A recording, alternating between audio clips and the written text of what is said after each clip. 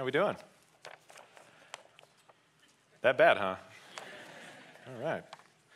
Well, I had something awkward happen to me. I'd like to say it was something. This is probably one in a litany of awkward things that have happened to me in my life that play on repeat about midnight every night. But I had something awkward happen to me at Taco Joint. My family is frequenters of the Taco Joint, and we were there one evening for dinner, and I noticed as I was going to get a refill on my drink that there was a group of young adults who were looking at the plastic menus in their hands, and usually for me as a regular, that's usually an indication that they don't know, they've never been here before. So I was trying to be helpful, and I was going to walk up to them and say, hey, can I offer some recommendations? And right as I did that, rather than walking up to the whole group, one of the women in the group, one of the young ladies, turned in such a way that I really only walked up to her. Yes, you see where this is going. So I walked up to her and I said, hey, have you ever been here before? And she was very uncomfortable and said yes, once or twice. And I proceeded with no exit strategy to give her my recommendations anyway, and then walk away back to my table where I was greeted by the most horrified look I've ever seen on my wife's face ever. To which she then said, rightfully so, what was that? And head in my hands, I responded with, I don't know. I was just trying to be helpful. And I came across really, really awkward. My wife pointed out later that it was like the insurance commercials where the guy's training the people how to not be like their parents. She was like, I need to send you to that program. Like, they didn't ask for your help. Nobody needs your help, Travis. They can order tacos on their own, right? But I was misunderstood. And that's really the key point that I want you to remember. I'm not weird. I was just misunderstood. And I think many of us are scared to be misunderstood. I think it's one of the reasons why we're perhaps not as helpful as we want to be. I think it's one of the reasons why we're maybe not as encouraging, why we don't want to tell people genuinely how we feel about them. We don't want to be misunderstood. And I can't think of a single being in the universe who's more misunderstood than God. We misunderstand his plans, his person, his character all the time. We take what he does and we think to ourselves, what are you doing in my life, Lord? Surely you wouldn't mean this. Surely this is not the way things were supposed to go. We misunderstand him all the time. And so what I want us to do today is I want us to talk about how not dealing with these misunderstandings create barriers to us growing in our relationship with Christ. We're going to be in Galatians chapter 4. We're going to start in verse 8 and go through the end of the chapter. And I want us to see the danger that misconceptions present, the deceptions that they offer us, and then the decision we need to make regarding them. So let's start with the danger. The danger that we face is a call to retreat. The danger is retreating. Verse 8, formerly, when you did not know God, you were enslaved to those that by nature are not God's. But now that you have come to know God, or rather to be known by God, how can you turn back again to the weak and worthless elementary principles of the world whose slaves you want to be once more?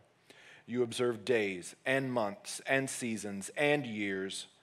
I am afraid I may have labored over you in vain. Paul's returning to his argument and basically saying, look, you all are going back into enslavement. You Galatians are going back into enslavement of practicing elementary principles of the world underneath the law. And what he's saying is these Galatian believers came out of a pagan background. They came from paganism, and now a group of people from Jerusalem called the Judaizers have come up from Jerusalem and said, hey, wait a minute. You guys need to be Jewish so that you can become Christian, or Judaism is some part of the process of becoming a believer. So they're telling them to get circumcised. And we'll talk about why that is and why it's such an attractive offer to them later on today. But what Paul is saying then, the summation of his message thus far has been, that's not a step forward. It's a step back. If you do this, if you go this route, you're not growing in Christ, you're actually taking a step back. And what's startling about this is that he essentially equates life under the law that God gave, with a life under paganism, which is mind-blowing when you think about it.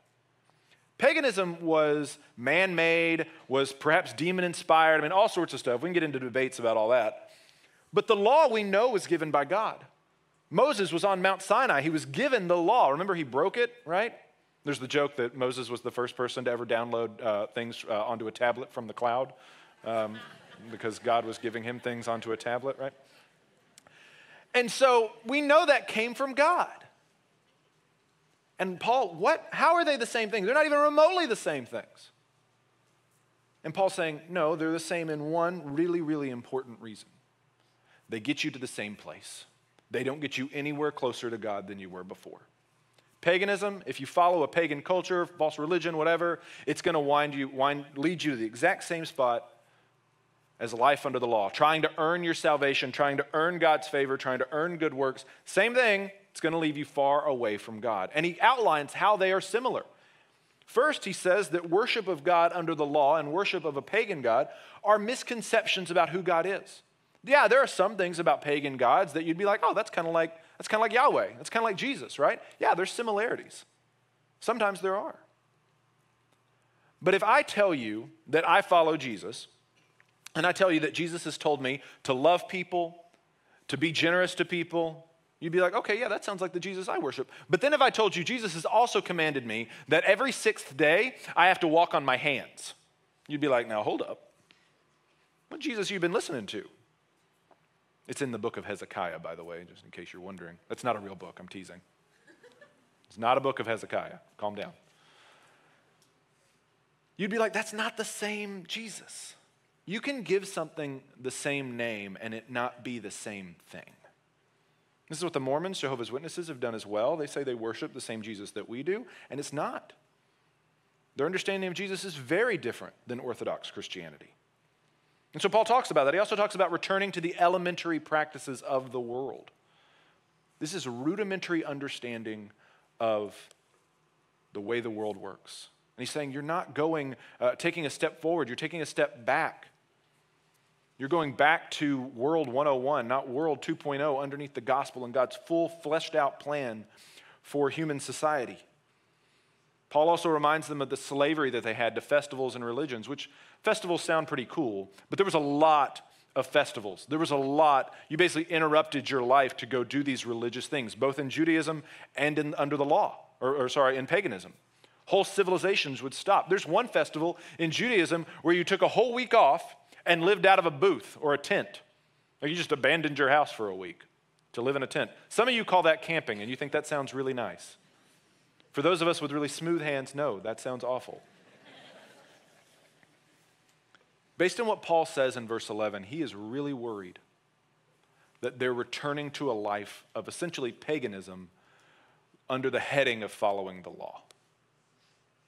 They're going back. They've misunderstood the gospel. They've misunderstood what God's intentions are, and they're retreating. They're falling back. And this is a huge, normal danger that you face. When you misunderstand something, whether it's God or something in your life, you try to go back to the point when you understood the way the world worked. You try to go back to when you were comfortable. You try to go back to when things made sense.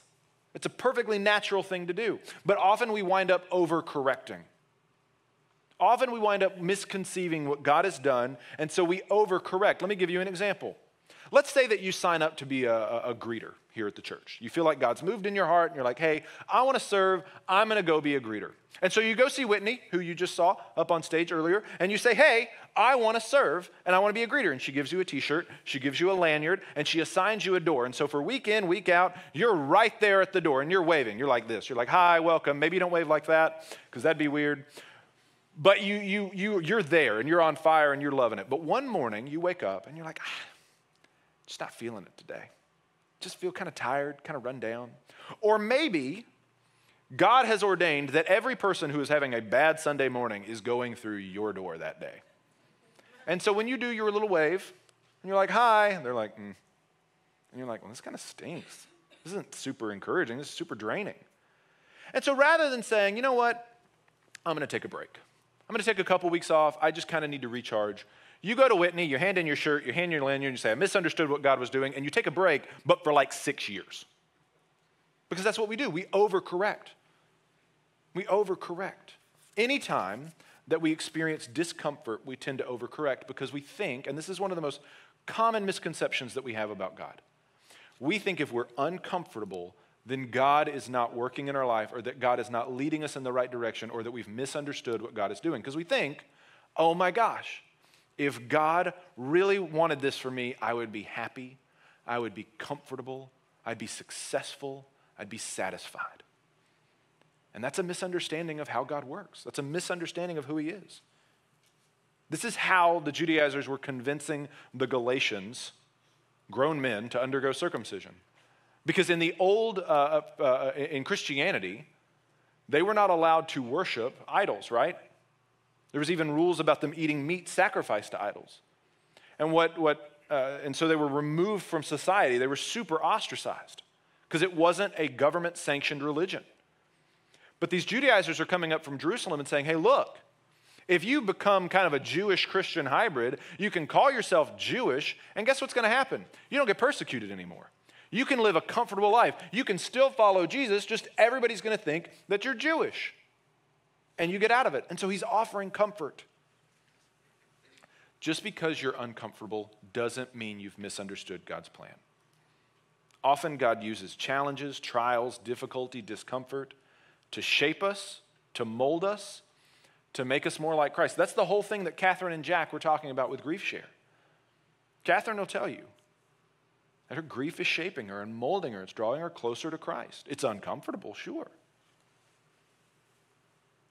When your marriage gets hard, or when singleness gets hard, or when your job gets tough, you can't turn around and walk away. You've got to keep going.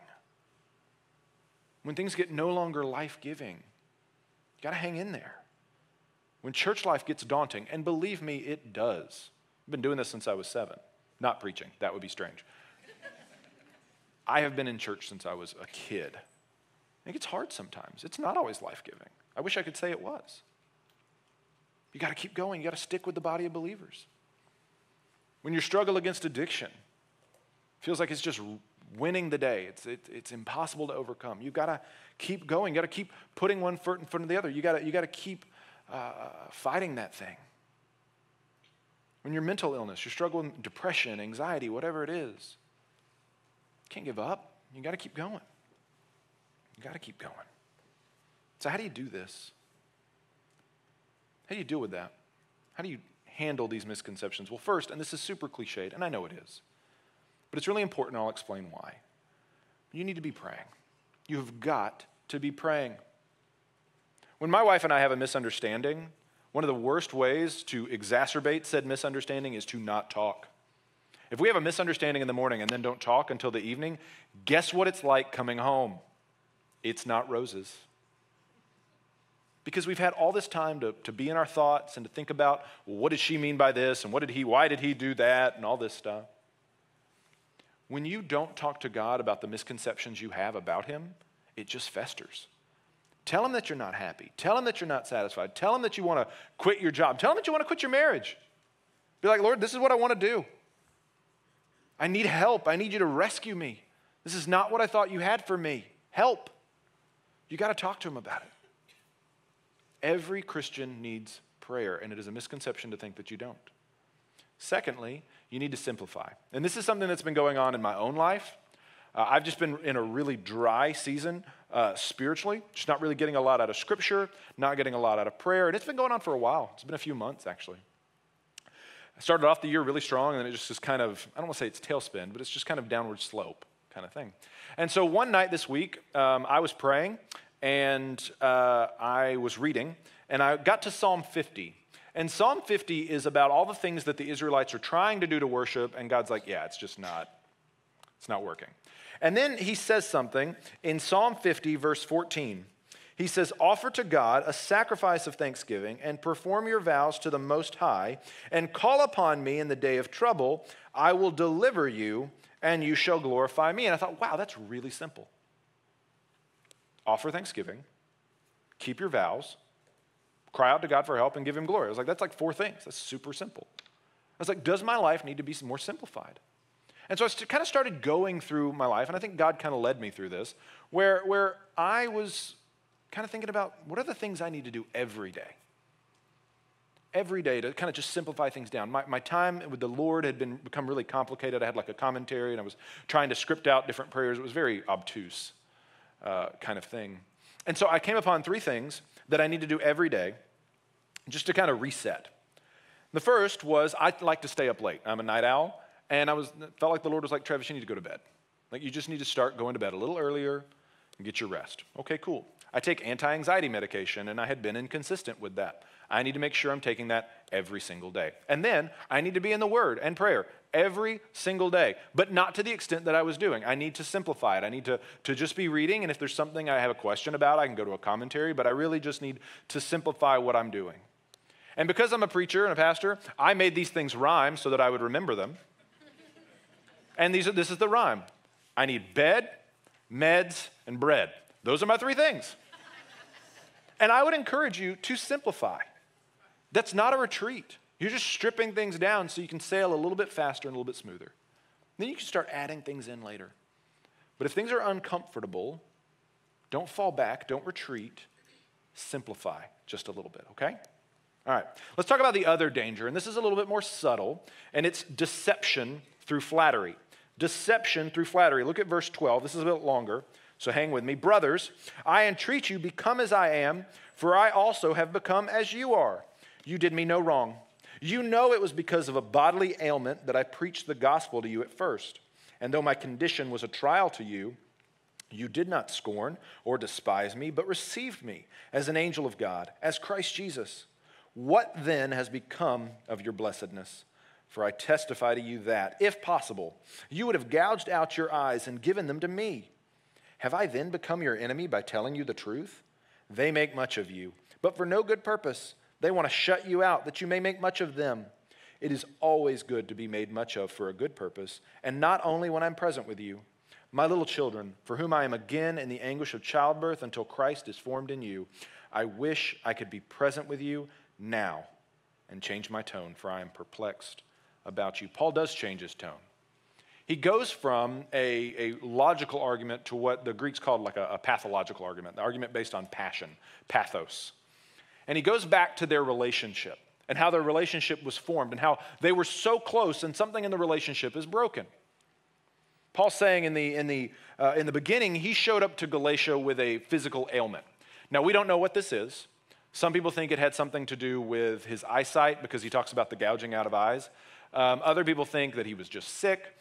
What I read this week and I really liked and made a lot of sense to me was that Paul takes an absolute beating on his missionary journeys. And in Lystra, which is a Galatian city, he was stoned almost to death and was cast outside the city to die, and he survived. But it's possible that he showed up to some of the cities in Galatia scarred, beaten, bruised, and bloody. And they welcomed him in, which is very odd. Because in that culture, in that time, if you had illnesses, if you had disabilities, if you had problems, you were considered to be cursed by the gods. And so people would shun you. Scars were a sign of God's disfavor. And so that's, I think, one of the reasons why he goes to this strange idiom of gouging out the eyes, because he's saying, essentially what we would say is, you would have cut off your right arm for me. Like, you would have given me your arm if you could. It's the same kind of idea. But now something's broken in their relationship. Whereas they went and absorbed them and took him in and nursed him back to health, guess what? He's not doing that now. They're looking down on him. They believed the gospel so much, probably because of his injuries. Why are they turning away? It tells you in verse 16. Paul says this, have I then become your enemy by telling you the truth? They make much of you, but for no good purpose. They want to shut you out, that you may make much of them. Making much of them. They're flattering them. They're telling them what they want to hear. They're flattering them. The Judaizers have come up from Jerusalem looking all pristine and saying, look, you don't have to go through the stuff that Paul went through. All you have to do is go through circumcision, become kind of Jewish Christian hybrid things, and you're going to be fine. It's going to be okay. That's what they want to hear. They want to hear that things don't have to be so hard. All of this is wrapped around some kind of a pursuit of them. And this is one of the ways, again, that we misunderstand ourselves and we misunderstand what God is doing. Because we don't get convinced of logic or reason. We get convinced when people tell us things that we want to hear. We're all familiar with flattery, right? All of us have kids, or we know what it's like when a kid's sucking up to us, right? To be like, hey, I know what you want. I know you want that thing at Target. And you're being really nice. Good job, but I'm not falling for it this time. Or like your employees, they laugh at you and laugh at your jokes. Maybe not laugh at you, but laugh at your jokes because they work for you. This is the best thing about having residents, man. Like, they have to laugh at everything. Because if they don't, I'm going to give them in trouble. So it's really nice. Thank you. That chuckle, I felt very, very, very loved. Very flattered. Thank you. But we're always on guard against interpersonal flattery. But what about corporate flattery? What about corporate flattery? There's advertisements that are designed to flatter you. They're actually called flattering advertisements, where they say things like, hey, you know a good deal when you see one. Or, hey, you're a smart consumer. That's a flattering advertisement. Makes me think that I'm really smart and I really know what I'm doing, right? There's other advertisements that are like that. I saw a Gatorade commercial, and I want to say it was recently. It was not. It's a while back. But Gatorade's slogan, is it in you, right? And I saw this commercial where old Michael Jordan is playing like young Michael Jordan, and they're like really like going at it. It's like amazing technology stuff. And so anyway, at the end, they're both sweating and they're drinking Gatorade, and they say like, is it in you, you know? And the idea is if you want to be a championship caliber player like Michael Jordan, you need to make sure that Gatorade is in you. That's the explicit thing. But we also know when you're watching one of the greatest basketball players of all time, there's a subtle implication there too, which is, do you have what it takes to be as good as him? Is that in you? And we all want to say, yeah, I've got that. I've got that in me. Or what about political flattery? We're always told by candidates, I'm going to go to Washington or I'm going to go to Austin and I'm going to change things. I'm going to do this. You might be flattering yourself at how quickly things can change, right? The system is actually designed not to change quickly. I would be really excited about a candidate that was like, why don't we just take a break and keep things the same for like 2 years, just so we can catch our breath. We'll catch up later. Let's just relax, right? Everybody just calm down. It's okay. Flattery, it's all over the place. And the sinister thing about it isn't just that we like it, we want it. John Chrysostom, early church father, said this, I do not know whether anyone has ever succeeded in not enjoying praise. And if he enjoys it, he naturally wants to receive it. And if he wants to receive it, he cannot help but being distraught at losing it. Those who are in love with applause have their spirits starved, not only when they are blamed offhand, but even when they fail to be constantly praised. Wow. We love flattery. We love praise. And we're willing to ignore the dangers that come from it. Many of us are willing to mortgage the truth of our faith just so some people will think nice things about us and say nice things about us. And it's true. Because flattery is lying. That's what it is. And lying is a distortion of reality. That's what a lie is. You are trying to convince somebody that reality is different than the way that it really is. And the thing about flattery is that it is a distortion of one of the most important realities in your life, your understanding of who you are. That's what flattery does. It distorts the image that you have of yourself. It happened to Adam and Eve in Genesis 3:5. Serpent shows up, tells them if they eat the fruit that God has forbidden them to eat, you can be like God. And the implied flattery is you deserve to be like God. You can handle being like God. It's not that hard. You're made in his image. You can do it.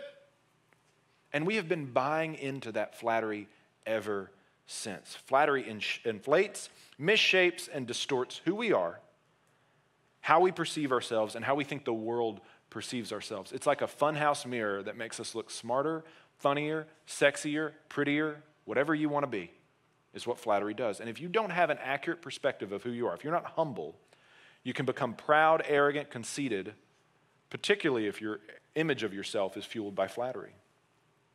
What flattery does is it makes us misunderstand ourselves. And I don't know how in the world you would ever figure out what God wants to do in your life if you don't understand who and what you were created to be. If you think that you were created to do and be something over here that's been inflated by flattery your whole life, and God wants way over here, those things are never going to line up because you won't believe his word, but you'll believe the words of other people, right? Flattery is so dangerous. So how do we fight it? Well, we need to deal with it the same way that Jesus dealt with flattery in his life, right? He didn't trust it, for one. But you see what Satan tries to do in Luke chapter 4. He gives him 3 temptations, and of the 3, 2 of them are implied cases of flattery. One of them, he's going to offer him all the kingdoms of the world, And Jesus is like, no, and he offers him back some scripture.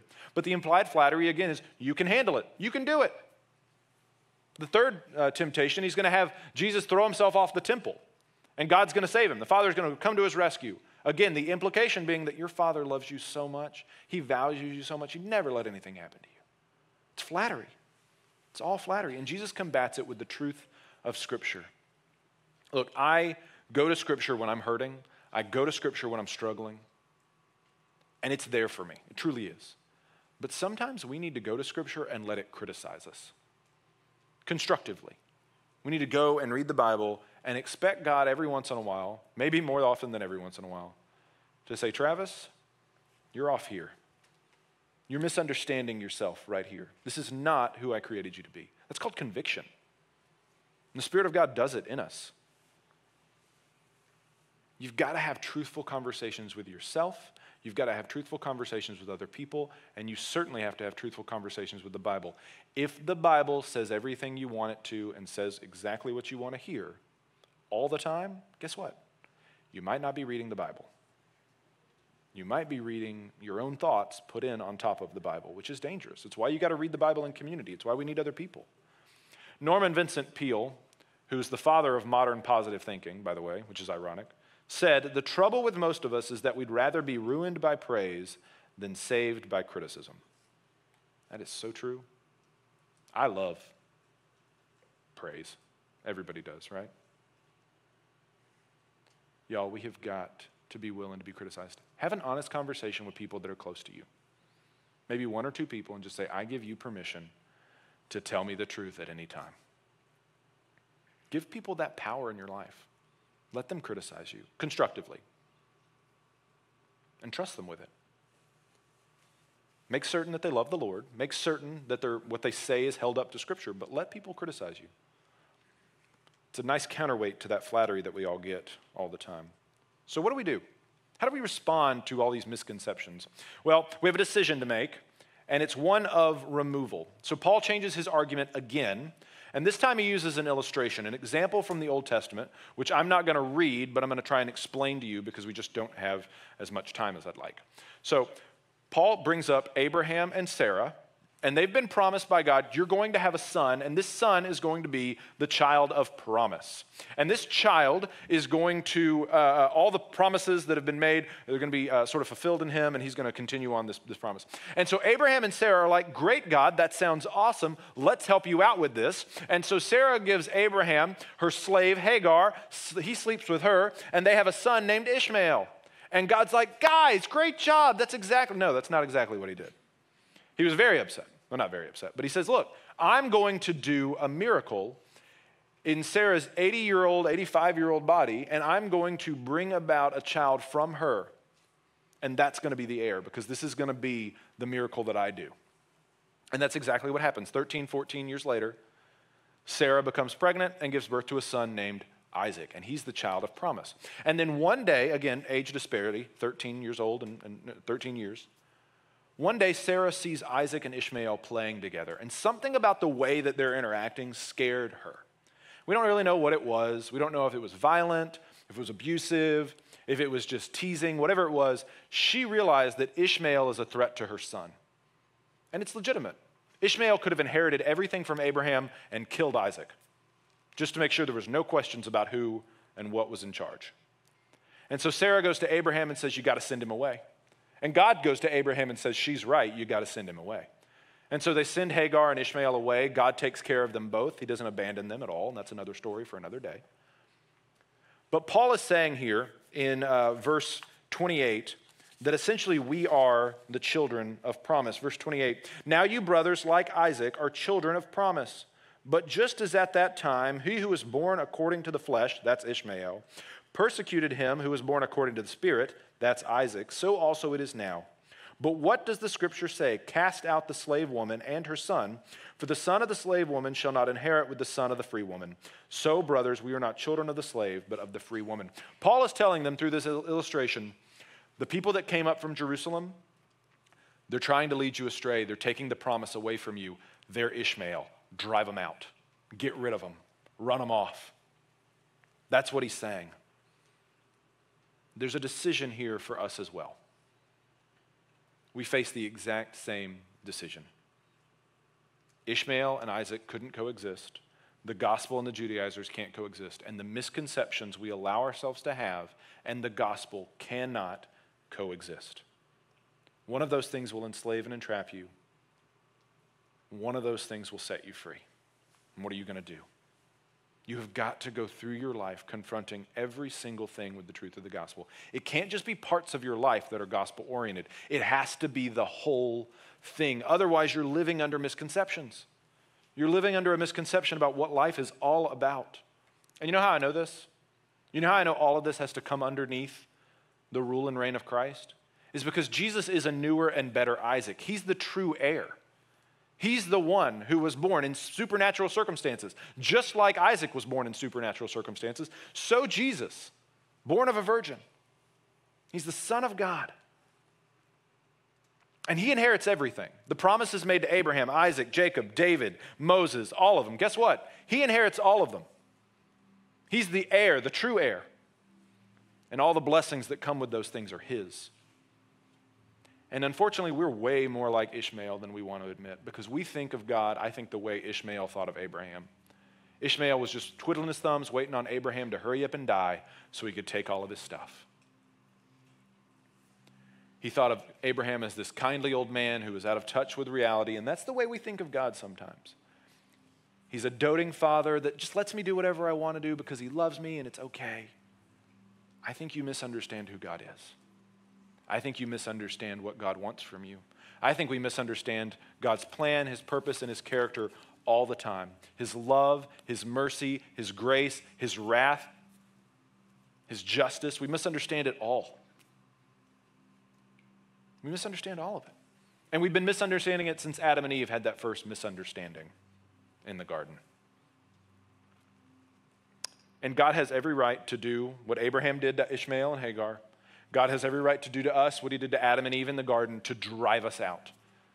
And you know what? Jesus, the newer and better heir, comes before him and says, don't drive them out. Drive me out. I'll do that for them. I'll take their place. And that's why he goes to the cross. Isaac goes to the cross for Ishmael so that we can be brought into the family, so that we can be a part of the inheritance, so that we don't have to go into the wilderness apart from God.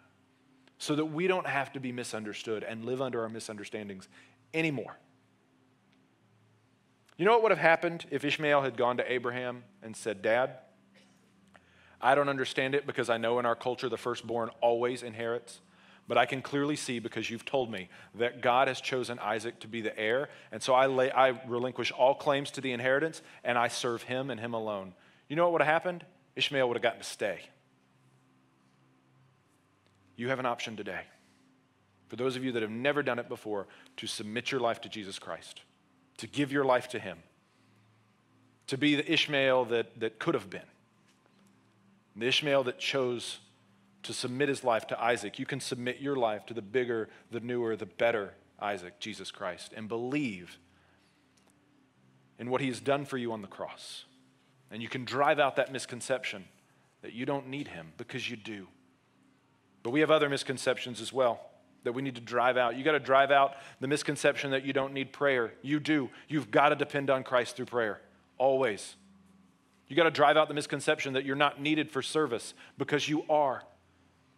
We need your hands. We need your feet. You got to drive out the misconception that you don't need community. That's why we keep talking about the Grow Book and all the things that are happening in here. It's not because we're like, well, we've made a bunch of programs we want you to be a part of. That's not it. We want you to be a part of this because we believe that it will help alleviate some of the misconceptions that we have in our lives, and you'll be able to follow Jesus more, better, stronger, more passionately, and you'll be free. What are you going to do? You're going to have misconceptions in your life? Yeah, you can have misconceptions, but are you going to let them stay there? You're going to listen to the voice of the Spirit this morning and drive them out. Start driving them out so that you can walk with Christ deeper and richer than you've ever done before. Don't listen to flattery. Listen to the critique. It's something you need to do today. Don't retreat. Don't give up. keep going and drive it out. Let's pray. Gracious God and Heavenly Father, you have given us work to do today. You've given us the task of evaluating our life in the light of your gospel, in the light of your truth. Lord Jesus, thank you for being the Isaac that stood in the way. Thank you for calling us to yourself. And thank you for loving us. I pray that people would make that decision today. We love you, Lord Jesus. It's in your great name we pray. Amen.